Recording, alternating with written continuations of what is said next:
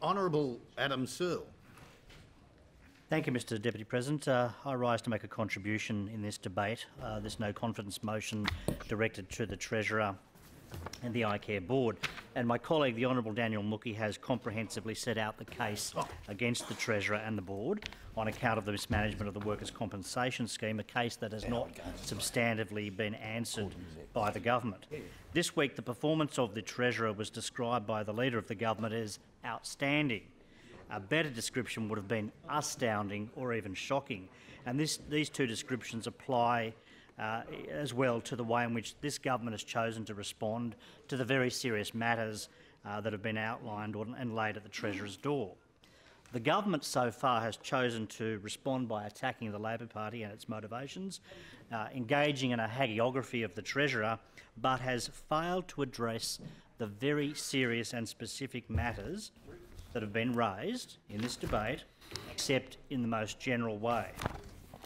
Mr President, this shows that in their hearts, those opposite know the Treasurer has failed in his duty to injured workers in this state, to the 360,000 businesses that depend upon a proper system of workers' compensation and insurance, and indeed to the wider community.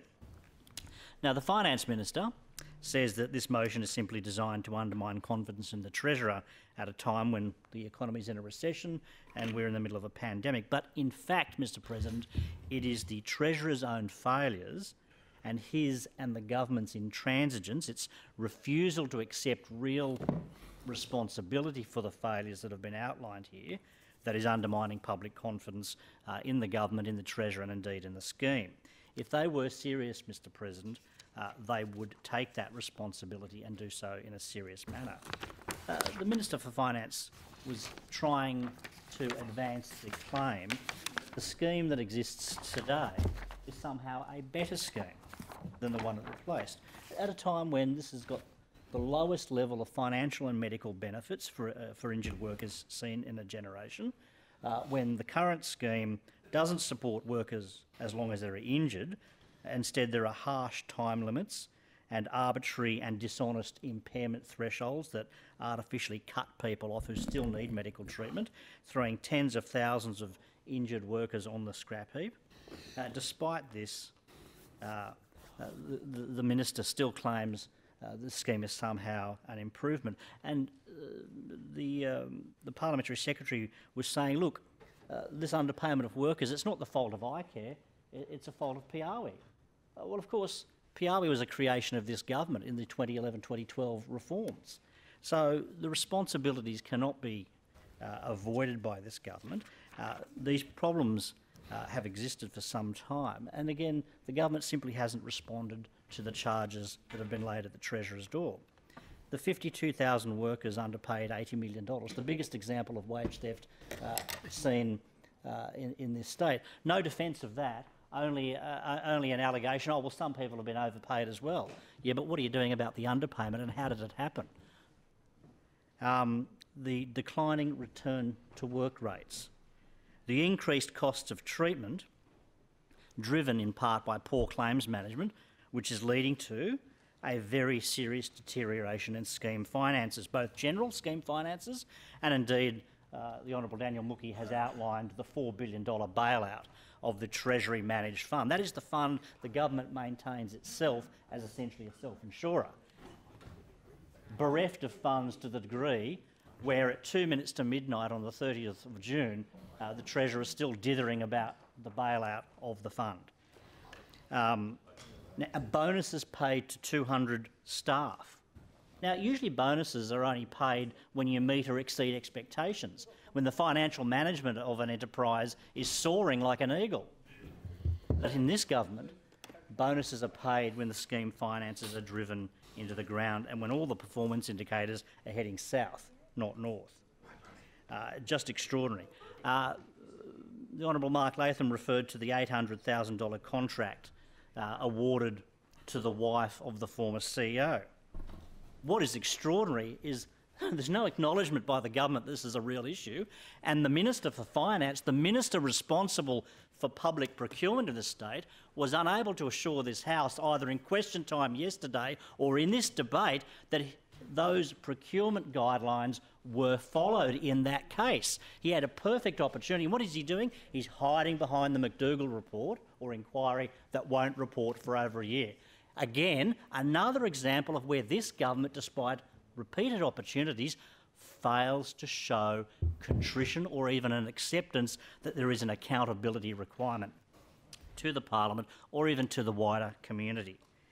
We've seen the awarding of multi-million-dollar contracts tainted by conflicts of interest not disclosed at the time those contracts were awarded and entered into.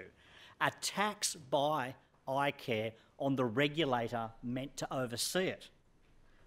Attacks on the regulator for trying to do its job. Attacks on whistleblowers, attacks of the most disgraceful kind, on whistleblowers within the organisation. This is not one failure or two failures or three failures. There is a welter of not just failures but of a comprehensive dropping of the bundle when it comes to fulfilling its responsibilities. The list just goes on, and this is before we get to the issue of using iCare's finances to fund political positions in the Treasurer's ministerial office. And I'll come to the issue of the secondment. Yes, it is practice for governments to second persons to their office with knowledge and expertise in certain areas. But the particular individual that we're talking about never worked a day in his life in iCare. He was a staffer in the Treasurer's political office for 2 years before he obtained employment at iCare. And did he go off from the Treasurer's office to iCare? Did he have a desk? Did he have a swipe pass to get into the building? No, he stayed in the Treasurer's office. Even when the whole pack of cards came down, did he go back to iCare? I don't think so. He didn't have a desk there. The fact is that was not a secondment. That was a complete sham designed to circumvent the rules on ministerial office budgets. Clear as the nose on your face. What was iCare doing funding the receptionist in the Treasurer's ministerial office? I mean, this just doesn't bear any level of scrutiny, and there is no indication by the Treasurer or those opposite, there's no understanding that any of this is somehow either serious or is wrong. And that is perhaps the most disturbing thing in this debate. No acceptance of responsibility, no acceptance that this is not acceptable. If you went out and found someone in Macquarie Street or in Phillip Street and you acquainted them with these facts and said, does this sound legit to you? I guarantee you nobody would accept any of these facts. And what's disturbing in this debate is we have yet to hear anything resembling an actual defence of any of these matters. Yes, there's a bit of smoke being blown at the Treasurer about what a great bloke he is, and yes, there's the traditional political attacks on the opposition for having the temerity to try and hold the government to account on these multiple and very serious failures. But no one's come to terms with any of these matters. No one's given a plausible or even a passing acceptance, a description, an explanation of why these matters taken together do not justify this motion.